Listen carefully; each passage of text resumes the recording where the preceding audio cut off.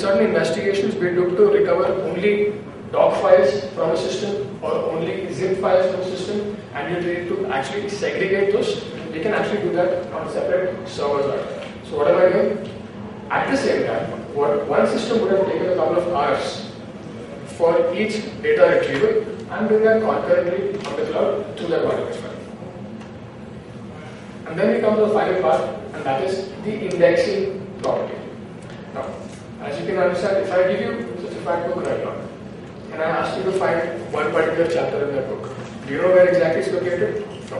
You'd have to go page by page through the book traversing to find that particular chapter. But if I give you a book with an index in it, you directly jump to that particular chapter. Now to optimize the process, what I do is, each server would be recovering its data from the image files, and at the same time, I have a third indexing server. What the indexing server does is it actually, as in runtime, while the forensic machines are recovering data from the image files, my indexing server would actually be indexing that data, and I can search through TBs of information in a matter of a few milliseconds, basically. So at runtime, while data is being recovered, I can index it and search through it, custom basic optimization. Now, how do I actually put all of this together? You've got your parser training servers, you've got forensic machines, you've got your indexing servers all put together on the cloud. Any idea how much these servers cost per hour? Depends on your configuration. The very basic would cost about 8 cents. That's about 3 or 4 rupees per hour. But when it is not required for an investigation, you don't even need it to be online. What you could do is actually going for a server image. So basically what I would do is, I would create my servers, I would create my parser tracking servers, configure them, I would create my forensic machines, configure them, and my indexing servers, and configure them. Make images of theirs, delete my servers, and store my images in cloud files, which is a far cheaper service. It's about 22 cents per GB for a month.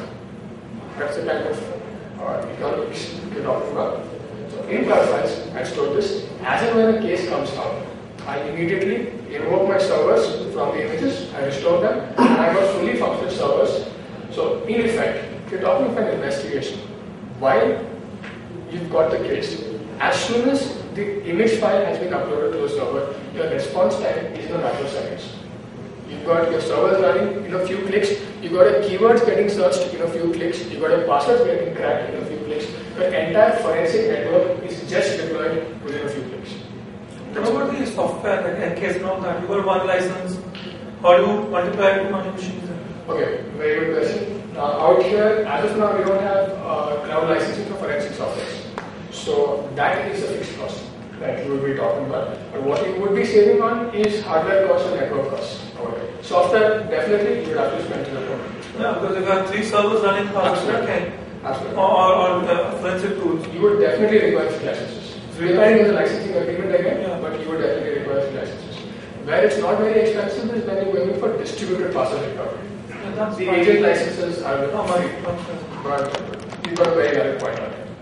So that's how, in a matter of a few seconds, sitting anywhere in the globe, I can start off an investigation and finish an investigation while on the go. All I need is a terminal. So the benefits that I'm talking about out here: first, zero capital investment required. Any one of us today, all you need to know is forensics. You can walk out of this room and you can start with 4 investigation servers without any capital. You don't need to invest anything other than the basic software costs. If you can do it open source or using freeware, you're set. Second, you're instantly scalable. This happens often with me.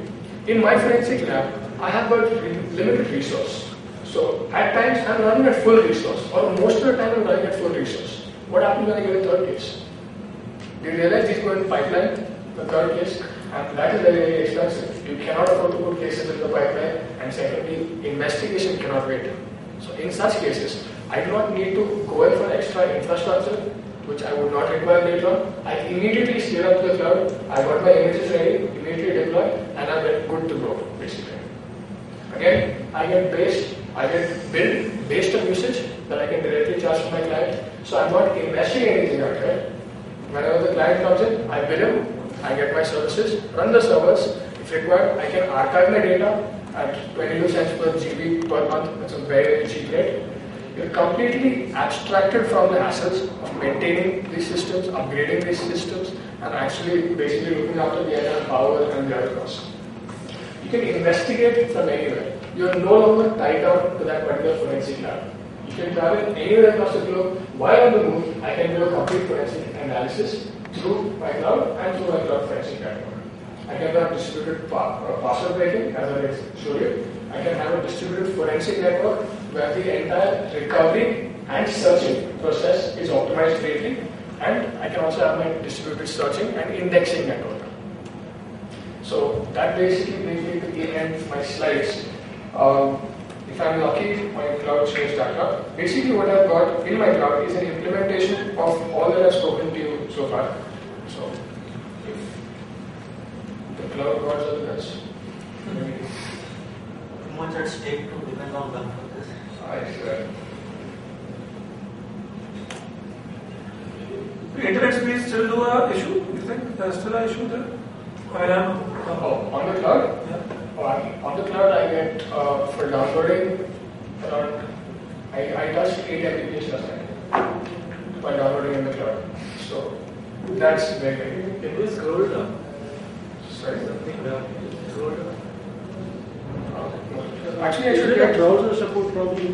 No, I run a browser. Should not be an issue. What is the upload time of 500 GB image? Depends on your bandwidth. Exactly. Like after you close the disk and you're loading it, a very elementary laptop comes with 300 GB of disk. Absolutely. You upload it and you're uploading the image. That should take about a day. Approximately, yes. Now that's a trade-off that you need to go ahead for after. At times, investigations could wait for it because the reason being, you've already acquired sensitive evidence. Once evidence is acquired, it has been crystallized. Now the investigation, the actual pressing need to come to the logical conclusion of the case. Now if that can wait for a day or two, then the clouds are a very good option. But as such, in the investigation process, the acquisition phase, since we are not using the cloud to acquire data, in that, so if you're using the cloud to acquire data, which would be a very slow process, if you have breaks, I would have spoken about the FTK forensic toolkit where you could actually use the cloud to clone remotely. But then again, the issue is if there are breaks in between, then you have to start all over again and the integrity might be lost, and acquisition can be done only once. Is that valid? Does the code accept cloning over the cloud? Cloning over the cloud, the code is there to accept cloning over the network or LAN, then we will come to the cloud. How do you address the data privacy issues, like data from one country cannot move over to the other country?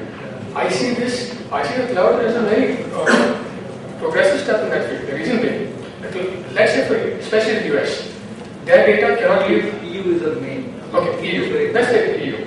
Data cannot leave geographical boundaries. Data does not leave the geographical boundaries. The cloud server is located within their geographical boundaries. It's just that I would be investigating. Now, if you're talking of me getting privy to the data, that's a different question. But actual physical data is not leaving the geographical boundaries, so to say. Hence, outsourcing is a very lucrative field in using the cloud. Right?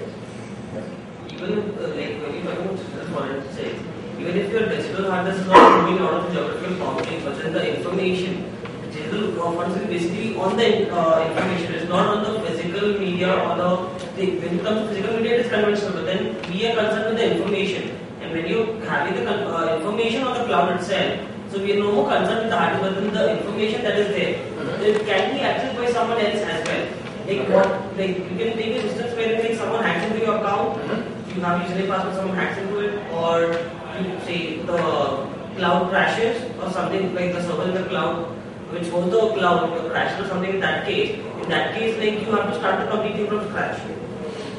Depends. I mean, if you've got redundancy, if you've been taking snapshots, etc., during the entire process, you might not. I mean, I cannot rule out the possibility of what you just said. But if you've taken due diligence and measures, it should not be an issue. I do.